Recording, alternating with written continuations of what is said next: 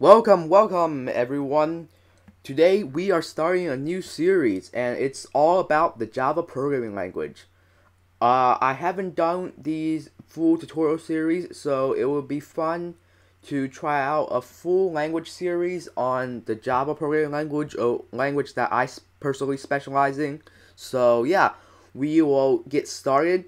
Um, in the next few videos, I will be teaching you all about the Java programming language and how it works. And by the end of this video, I would say you're pretty good at Java. Now, don't take this as professional advice because there will not be any quizzes or tests as this is not a course. It's meant to be a tutorial, and please don't use this as your interview material. Please consult a professional for that. So, without further ado, let's get started. So, why would you want to learn Java? Now, some people have said that Java is becoming a dead language now that we are in the 21st century. But I'm gonna say Java is by no means a dead language. Even though Python is catching up, but Java still remains number one because the truth is, guys, Java is never meant to be popular. It's not popular for, the beginners, so you aren't exposed to the language more. But I'll tell you, Google, Facebook, Amazon, they all use Java in their servers. They just don't tell you that. So one might believe that Java, isn't a popular language, but remember, it still is, and it will earn you a high salary. I believe it has still the most job projections based on programming languages of this year, which is 2020. So learning Java is very important, and yeah, so I want to teach you that. And remember, this tutorial series will only be on the language. I will not teach you how to set up the IDE because I feel like if I teach you to set up on a specific IDE, some other users may not know how. So there are plenty of tutorials on the internet, and I really don't care what IDE you can use. You can use Notepad. As long as you have a Java compiler, you can get started on this tutorial series. I personally will be using the Eclipse IDE because I have been using it for many years, and I will continue to use it because it is very easy to use. But you guys can use anything. I'll teach you all about the language and object-oriented programming. So yeah, let's just jump into it. So first of all, we are going to take a look at the most basic type of Java program, which is the Hello World program. So let's go. So right now we are in Eclipse IDE here, and this is a Hello World program. Now this lesson isn't going to be that complicated. We are just going to talk about some basic things, and one of the basic things is this Hello World program.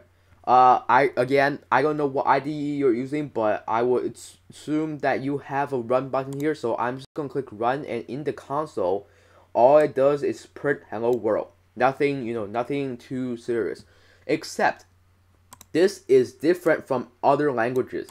As you can see, there are many things that require to print this Hello World. And no, it is not a one-liner. You can see it takes up to 5 or 6 lines if you don't count the spaces here. But I'm going to show you what all of this means in a second. So, let's start with the most basic, which is system.out.println. Now, this is not in because this is an L right here. So line, it extends to line. But since it's shortened, we do print line. Now, I'll go over what print line means in a second, but so this whole thing here is responsible for printing Hello World. Now, what this is, if you notice, this is actually a function. So don't worry about the public static because we'll cover that in a later tutorial. But you can see that we have a return type, which is void. It's not returning anything. And the function's name has to be called main for this to work. Let me just demonstrate here. If we have another function, for example, void hello, and then we do this, and then we make it print system.out.println and hi. If you see, if we never call this hi function, it will only run main. So let's run this. And you can see that it prints hello world, but not hi. So again, main is a special function, and I would suggest you take note of this format because this string args, this is also required for the main function to run. If we remove this, let's just remove this for a second. You'll see it will result in a compilation error. So let us run here, and then it will just see, you see error, main method not found. You must use string args. Why? Well, I'll tell you later in the tutorial, but it will all make sense, I promise. So we'll have to put this arguments back for the main function to run. Now, the main function has to be lowercase, and it has to contain this. Alright, so that's the main function. Don't worry if you're confused. I'm just telling you right now how to run a simple program. And now we're gonna move on to some syntax. So Java has the use of semicolons. Semicolons must be placed anywhere that you have a statement. So in theory, we can all wrap this into one line. So instead, let's say we do another print statement. We can do system.out.println. Let's do hello there. So hello there, and then we will not do any semicolon. As you can see, it's already throwing an error. You have to say insert the semicolon. Nothing too serious, but if you do not put the semicolon there, it will cause you a lot of pain to find out where that semicolon lies. So this will print hello world, hello there in a separate line, like so. This is why print line exists, because we can also remove this ln function to print not in a line, but in an extra thing. Actually, this wouldn't work because it will automatically print a line. But we'll talk about strings more later, but if you can see, this wouldn't print two things as a separate line. This will only print hello world and hello they're squished. So you can see they're squished because they're not print line. Anyways, more on that later. So Java, the Java Oracle guide states that all Java projects have to contain packages and this source folder. So this is my Java tutorial series. I have a bunch of other projects here, but mostly we are going to work on this tutorial series. Now, depending on which IDE, again, I may not know which IDE you're using. Just follow its instructions to create a project. You'll see that this is the Java runtime environment. This do not touch because this contains all the things you need for Java to work. Now in here we have the source folder. Now make sure to name it src or else Java wouldn't know it's the source folder.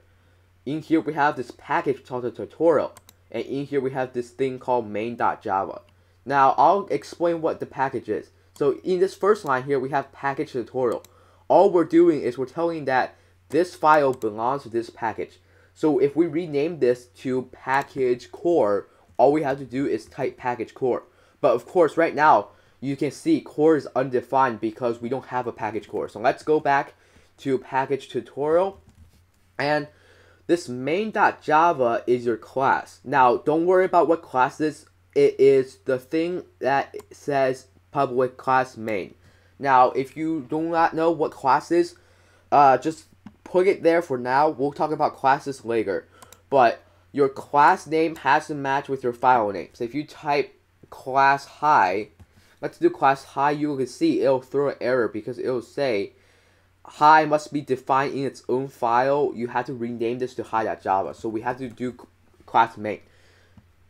Other than that, that's pretty simple. That's all the packages and the project and the classes are. So right now we can also do comments here. So we can define some comments. Comments are pretty useful, especially when communicating with other developers. So comments, just two forward slashes, and then whatever you want to type. So let's label this print hello world and hello there. So the compiler will ignore the statement and it will do whatever you want it to do. But if we remove this, it will throw a bunch of errors because it doesn't know what these symbols are. So let's put backslash. Now, you can also make multi-line comments by doing a forward slash and a star. So that way it comments out everything. So we can just do that, and it will say print hello world and print hello there. So that's a multi-line comment. And this is a single line comment. So that is basically it for today's tutorial. Very short and simple. You learn how the main function works, how to print some statements, and how the package and the file system of Java works. Next tutorial, we will get deeper and more serious into Java by talking about variables and data types. So again, next tutorial, we will be talking about variables and data types. And yeah, so that is today's tutorial. Thank you for watching. I'll catch you in the next one.